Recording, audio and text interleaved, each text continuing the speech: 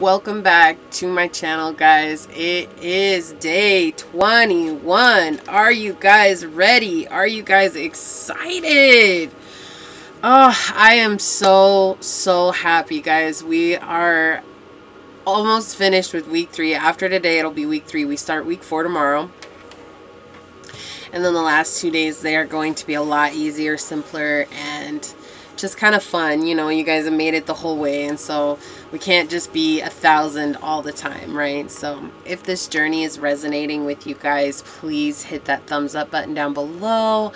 Make sure you guys subscribe to the channel, set the notification bell so you always know when the next video does go live. And also, guys, just for convenience, I will release these every day at 2 p.m. Eastern Standard Time. And please comment down below. Let us know how you're doing on the journey. Guys, I'm up and down. I have good days and I have really tough days, but I'm making it. And I feel the change. Everything is changing so fast, and it is super amazing. So I hope that you guys are having a beautiful afternoon, morning, evening, wherever you guys are. And thank you for joining me for day 21. We're still on healing with yoga and mudra. And today will be the last day of this. We start something new tomorrow, so never fear, guys. I'm trying to keep it interesting for you guys so that you want to come back. You know, if we keep studying the same thing, which technically we're studying the chakra system, but if we keep studying like one thing the whole way through, I feel personally like it gets boring. I'm a Pisces, guys. I like unpredictability with some predictability. Like, I live for that, okay? So if you guys know what I mean, hit that thumbs up button down below. Leave me a little fishy in the comments. You know, I love to see you guys. I love to hear from you guys. More importantly, I'm just so proud of you guys, okay? Cool. So we have a lot to cover today. I'm just so glad. What I want to talk about today, I'm just actually really excited about this pose that I brought up today, because this pose has been one of those ups and downs for me. I can do this pose. I can do a lot of variations of this pose. So before we get into there, guys, let's go ahead and hit it. Let's talk about yoga poses for the heart chakra, or the Anahata chakra. So you've got cobra pose, puppy pose, you've got sphinx pose, camel pose, supported corpse pose, bridge pose, dancer's pose, locust pose, and reverse plank. And these are just a few, right? These are just a few. You guys might be like, but there's a couple on there that were on some of the others. Yes. And again, we have that, you know, it spills over. All of yoga is to align our body. It's to really get us into this space and be within our body. Our vessel is, and it's our responsibility to take care of this vessel that our soul is animating, right? So it's important for us to take care of that, to make conscious choices. So if you notice that poses are similar from another chakra, then that's okay. And that's good too, because it means that you guys can do a little bit of work and get a huge result from it, right? Which is what I've always noticed in practicing yoga. Today in particular, we're going to talk about Ustrasana. This pose. I love this pose. Camel pose. I know it's a popular pose. Maybe not everybody knows what it is, and that is okay. If you guys know, you know this pose, right? It can be really insane, or it can be really difficult. It can be really easy to get into, and it can go all different variations, right? All different levels, and we'll talk about that. Camel pose is designed to rip open our heart centers. Like, we're talking about the heart chakra here, guys. We build up so much armor when we're getting hurt, when people, you know, betray us, when we betray ourselves, right? It's not just about others. A lot of times it's about us owning our own mistakes towards ourselves, and how we speak to ourselves, and how we treat ourselves, and then allowing people who we know are not good for us on the journey to come back into our lives, and owning that, hey, you know what? Maybe I did fold on my boundaries and my standards, and I let this person in, but I want to heal that. I want to let go of that armor. And that's what working with the heart chakra is all about, okay? And so camel pose is designed to really rip open our heart chakra so that we can be open to this beautiful center that allows us to connect with all of humanity, and it allows us to connect with our intuition and the creator, okay? So camel pose is an energetic back bend that helps with confidence and your vulnerabilities.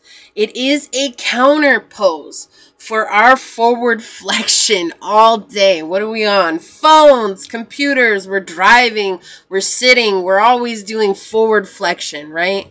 It is challenging and it can be adapted to anyone who struggles to reach their feet. So if you guys can't reach your feet in camel pose, don't trip, chocolate chip. I got something for you, okay? I promise, okay? Oftentimes, when done, you will notice that your heart is racing, even though your breathing remains calm. Like, your heart will be pumping around in there like Tweedledee, Tweedledum, but your breathing is just like, you're like, wow, this is great, right? It's one of these types of poses. This is such a good posture, okay? The entire front of your body, the abdominals and the thighs will stretch in this, which we want because they're constantly active. Our muscles are in the front of our body are always active, and oftentimes it's our back muscles that are stretching, which causes us to lose strength, right? So the abdominals and the thighs stretch while the back body, the back muscles, the buttocks, and the hamstrings are engaging. If you tuck your feet so if you put your toes down, right, like toe stand so that you guys can grab your heels, then you feel the stretch in the soles of your feet, right? And that feels good. It feels good, especially if you guys wear high heels. Like, how many women on here wear high heels? I know I don't because I'm tall and I have a couple pairs. I just don't break them out very much because, whew, they can be killer on your feet, okay?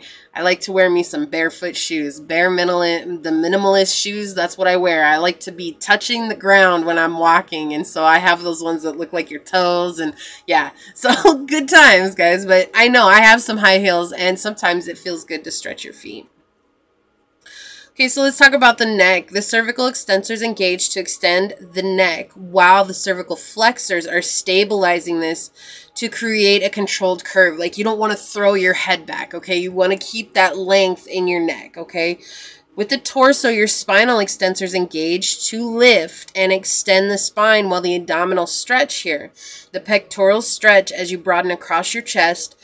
Then the middle and the lower trapezius work with your rhomboids to retract and stabilize your scapula while the serratus anterior stretches, okay? With the arms, your posterior deltoids, your latissimus dorsi, and your teres major muscles are engaged to extend your shoulders while the triceps extend the elbows. With your thighs and your lower legs, the hip extensors engage to help you lean back while the hip flexors stretch, and that is something I feel like is kind of important. Like, we don't get a lot of chances to stretch our hip flexors, and so in any pose that you can stretch your hip flexors, it's always a good one to go in, and those are the muscles out here on the sides of your thighs. There's a specific spot where they're at, but that's really like where you'll feel it, this tight muscle. Also with the IT bands there too. If we have strong hip flexors, we can keep our IT bands strong. I know this because I've overstretched my IT band. It hurts. Okay, so the quadriceps engage and lengthen, working the hamstrings to stabilize your thighs. Your ankle dorsiflexors engage to flex the ankles and extend the toes. Did somebody call me a dork out there? All right, the strongest part of the stretch may be felt on the plantar region of the foot, right? The bottom part of the foot. With the alignment, you want the breastbone to lift up. You want your shoulders to roll back. And a good way to think about this, when you put your hands on your back, you put them on your sacrum. You want to push your sacrum bone down. Like, it's not going to be a huge movement, right? And then oftentimes, it's like putting your hands in jean pockets so that you can push your sacrum down. And what I found is the best way to open your chest is to bring your hands back up and put them at where your bra strap would be and roll your shoulders back so you can feel that opening in your chest. Put your hands back down on your, I'm having a hard time because this is here. You put your hands back down in your jean pockets and then go into the stretch. But that way then you're open in your chest, because that's the point, is we're trying to rip open the heart chakra here, okay? And then, so your breastbone is lifting up and the neck is elongating, right? You don't want to just let the head flop around here. This is to create an even back bend. Your knees are hip width distant apart. Now, you have variations here. Okay, you can use blocks for a higher variation if you can't reach your heels, or if the blocks are even too far away, you guys can just stay in that same posture at the beginning and lean back as far as you can. And remember, when it comes to the back, you don't want to overdo it. Listen to your body, right? The back is like, guys, coming from somebody who's broken their back, like, you do not want to have a back injury, okay? Listen to your body, please. And this is a good place to put it in there. I'm not here to replace your primary care physician. Everything that I'm giving you guys is information that I have researched and learned over the years. And if you guys choose to do any of this, know that it is at your own risk, okay? I know you guys are probably sick and tired of hearing that. This will be the last video. I promise you that it is on, because what we're studying next week actually has nothing to do with body movement or healing in that way. We're going into a much different area of healing, okay? Camel pose is great for your posture and your spinal disc health. And this was a really hard one for me when I first started. Like, I could not lean back, guys. And I have had variations. I've been able to touch my feet. I've been able to put my feet flat on the floor and go all the way onto my heels. I've been able to put my hands on the floor. And I've had it where I've gone all the way back to not being able to bend all the way back. So no matter where you're at on this journey, we wake up a different human being every day. So do not try to compare yourself to whoever's on the video that you're watching, whoever's the teacher that you're taking it from, to anybody else. You know, even the pictures that I post in here, please do not compare yourselves to these people, because each and every day you wake up as somebody different. There are going to be some days when you wake up and you're going to be way more flexible, and there are going to be other days you wake up and you can barely touch your toes, if you guys are able to touch your toes. You see what I'm saying? Like, these extremes happen because we just aren't the same person we were yesterday. Today's a brand new day. I wish I could explain why it is that way, but that's just the way it is. It just happens like that. So don't ever expect yourself to be where you were yesterday. It's always good to try and be the best version of yourself today. And that's just something to remember on this, okay? It's great for your posture and your spinal disc health. Make sure to warm up first and take care with the position of your neck. And it is okay in this to keep a tucked chin. Like, if you guys don't know what's going on, keep your tongue checked. Your tongue checked. Okay. Keep your chin tucked, guys. Why? Because you don't want to toss your head back, okay? Like, that's not, like, we're not having a loose head here. It's not loosey and goosey, right? Everything we are doing with controlled movement, conscious movement, okay? So if you guys don't know what to do, or your neck is bothering you, keep your tongue checked. But you, oh my gosh, guys. I promise you, I know how to talk. I just, whoa, like, it's coming out. Keep your chin tucked. Keep your chin tucked down, okay? When you keep your chin tucked, then you guys can still get into the posture, all right? My brain is moving faster than my mouth is. So you have a spinal extension. With back bends or spinal extensions, they push your invertebral disc slightly forward while strengthening your back muscles, and that's what we want.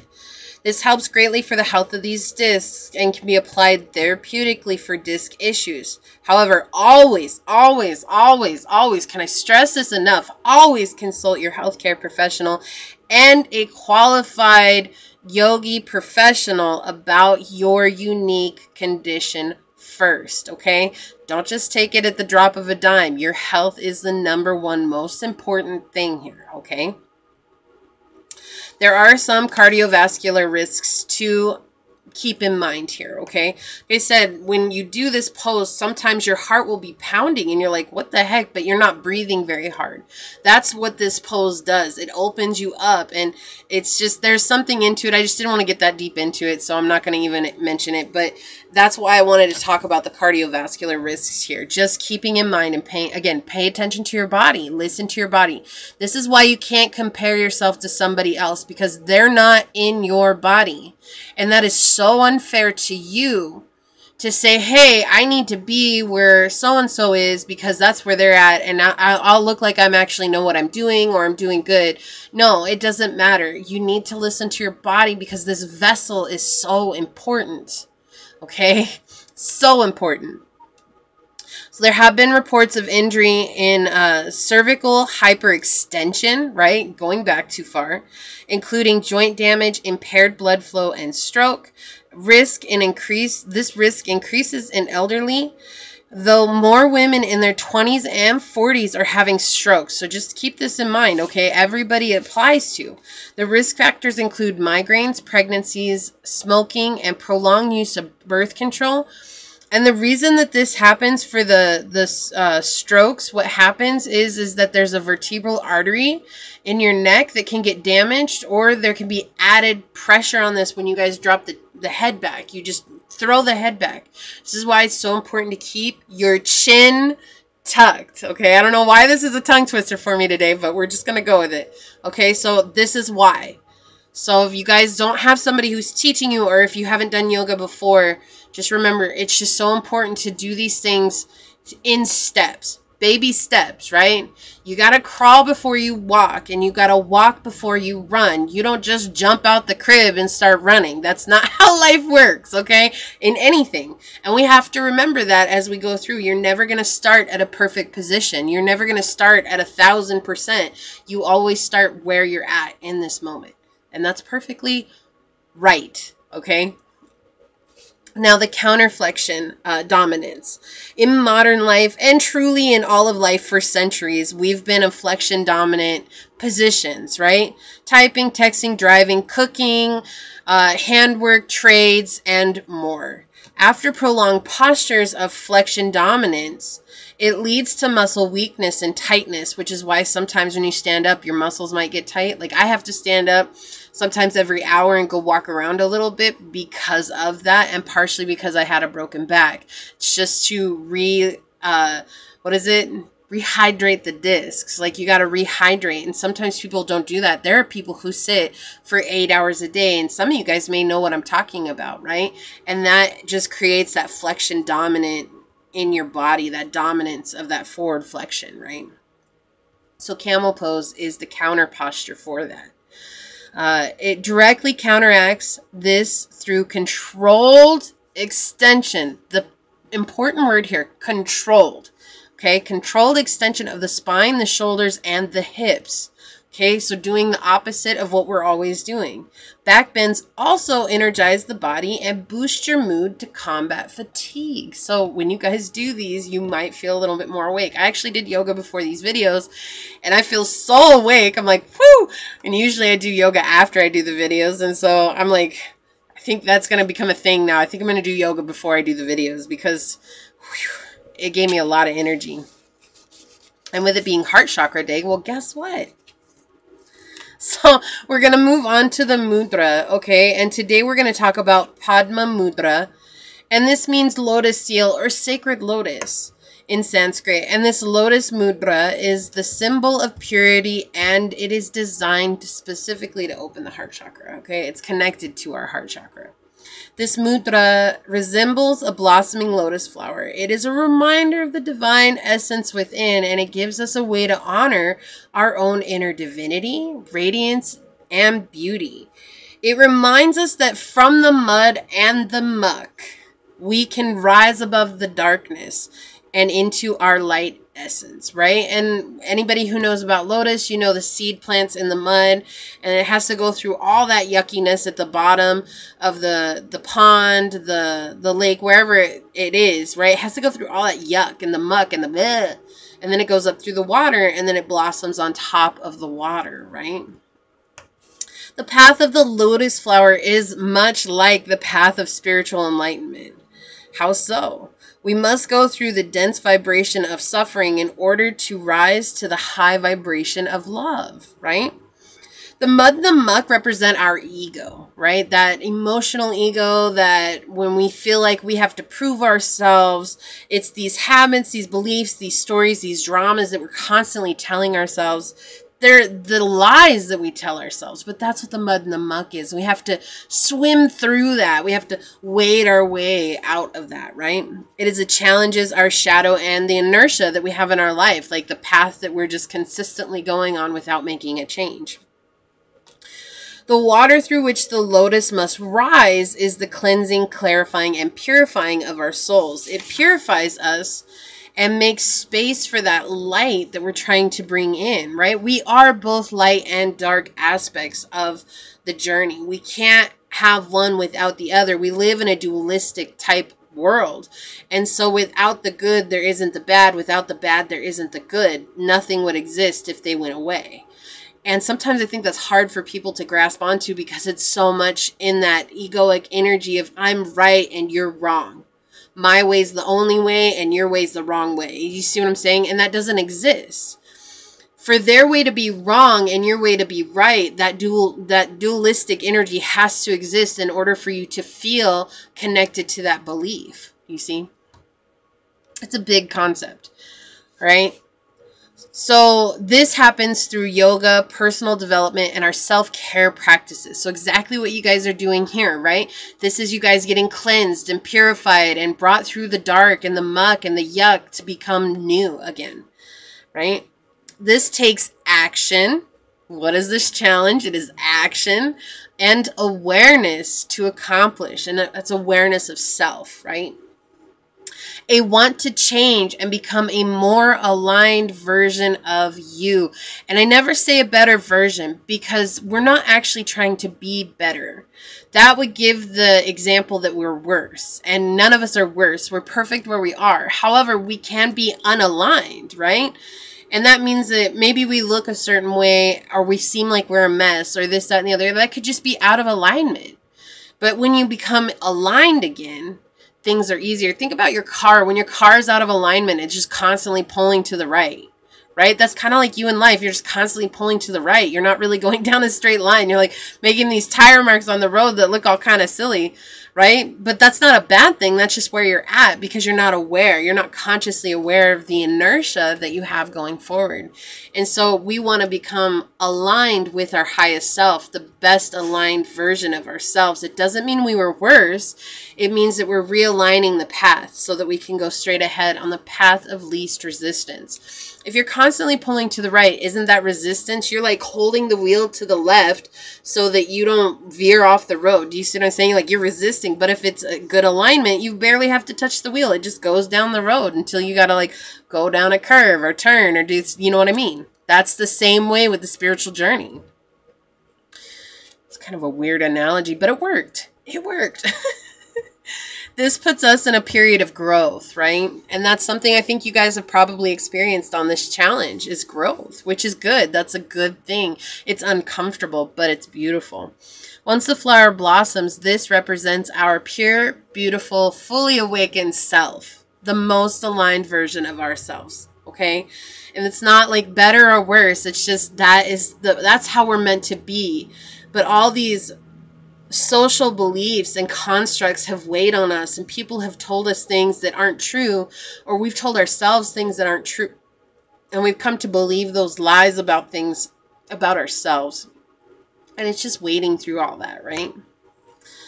Padma Mudra is associated with the goddess Lakshmi, who is the Shakti of all types of good fortune and abundance on the spiritual material planes. She graces us with gifts, compassion, and love. Okay? Padma Mudra opens our heart chakra to receive love, grace, compassion, and abundance. A gentle reminder to lean into love, even if it is uncomfortable. And that's what we're doing in this growth cycle, too. We're leaning into the uncomfortable aspects of it so that we can become that more aligned version of ourselves. Now, the benefits, it helps you to remember that your pure essence is love, bliss, and radiance.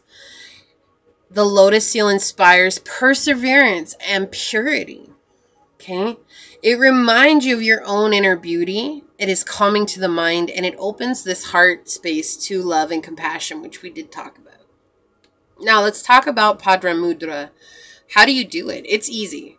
You come into prayer, and then what you do is you keep your pinkies together and you keep your thumbs together, and you open your fingers up like this. And it represents the blossoming lotus, okay? Now, this is a really difficult mudra to hold. So if you guys, I want you guys to meditate with this. But if you guys can only meditate with this mudra for a little while, and then when your fingers get tired, when your hands get tired, just put your hands on your thighs. That is fine. Okay, it's just going to take time to get used to holding this, because it does take a lot of muscles in your hands. Like, these are muscles that you're not really used to working. It's like working these muscles here. It's interesting, right? But if you guys do that with me, and some of you guys may have fingers that flail open like crazy, like the person who's doing it right here, their fingers are flailed well, like really far open, right? So it's just looking at it from this, right? Like, you're just learning how to do this, and don't worry about holding it for 10, 20, 30 minutes. Like, if you guys can only do 5 minutes, that's fine. I did 5 minutes with it today, and my hands were like burning. I was like, whew, and she's like, okay, you can put your hands down. I was like, oh, thank you. It was so good. But this is a mudra that I've worked with for a long while. I would say probably this whole journey I have used this, and I've used it before, and it's pretty amazing, right? Like, it will help connect you with your heart chakra. It will help you do a lot of beautiful things. So remember, we're opening up. This is like the one center of ourselves that we're mostly disconnected from. And so in opening ourselves up to this, like, we get a chance to love like we've never loved before. But before loving someone else, we have to give that love to ourselves. And that's unique and different than a lot of people tell us, right? Because most people are like, oh, you got to love everybody else before you love yourself. And when that happens, we end up loving so many people and putting ourselves on the back burner. We get burnout. And so this will help you guys with that. And camel pose will help re-energize you guys so that you can pour into your own cup. Okay, so let's talk about the journal question. Okay, so we're on week 3. 1, 2, okay. So what are your codependent traits? They relationships, drugs, alcohol, work, etc. There are a lot of things. Think about your codependencies. What do you depend on? This could be caffeine. It could be a TV show. It could be anything, right? Just think about what you depend on just to feel normalized in the day, okay? What memory comes to mind that may have contributed to this belief? All right, excellent. I want you guys to check out that 10-minute yoga practice that I have in that channel, on that playlist on my channel. Okay, that will help get you guys connected with the heart chakra as well. I actually don't know if she does the camel pose in that one. I don't know. So maybe you guys will see the poses that I have been talking about in those. If not, don't worry about it. It's okay. You guys can always look for one that maybe you resonate with a little bit more. Those are just simple practices that are not very long that you guys can touch on, okay? Meditate with this mudra, the Padma mudra. So again, it's just super simple, nothing crazy. It's probably the easiest mudra that we've had other than the Gyan mudra. And then the affirmation that I want you guys to work with today is, my inner light and beauty shine brightly. And it is not to convince ourselves that this is real. It is to understand, how do we feel about this affirmation, okay? How do you feel saying this affirmation to yourself? Note that in your journal. I forgot to bring my journal over here. I have it. It's over there on the table. I just forgot to grab it when I sat down to start the video. So make sure you guys journal. That is the #1 most important thing. And then again, we're on week 3. So adding these to your regimen, you should already have a routine in place by now, so that adding one more few minute thing shouldn't be that big of a deal, right? So like a 5-minute meditation shouldn't be a big deal. That 10-minute yoga practice, it shouldn't be a big deal. I know there's a lot of people who are like, I don't have time. But with this challenge, you took 30 days, and it's a promise to make space for what you need to do to heal. Okay, and that is all I'm asking. Hold that promise for yourself. It's not for me. It's not for your friends. It's not for your family. It's not for your spouses. It's not for your kids. This is for you. Watching this video, the one staring at the screen right now, this is for you. Okay, keep that promise to you, because you deserve that. All right, we're almost done. We have got 9 more days. 9 more days, guys. That's it. You've made it this far, just a little bit further to go, okay? I'm going to leave it there, guys. I love you so much. If you guys are interested, check out the tarot reading that's going to drop with it. It is not a requirement. It's just there for those of you that are interested in the tarot side of things. I do post a pick a card reading every other week, also at 2 p.m. on Wednesdays. And yeah, I will see y'all tomorrow. Have a phenomenal rest of your day. And thank you again for being here. I'm so honored to share this journey with you guys. I love you so much. I'm so proud of you. I feel like we all need to hear it. Give yourself a pat on the back, all right? And until tomorrow, bye, guys.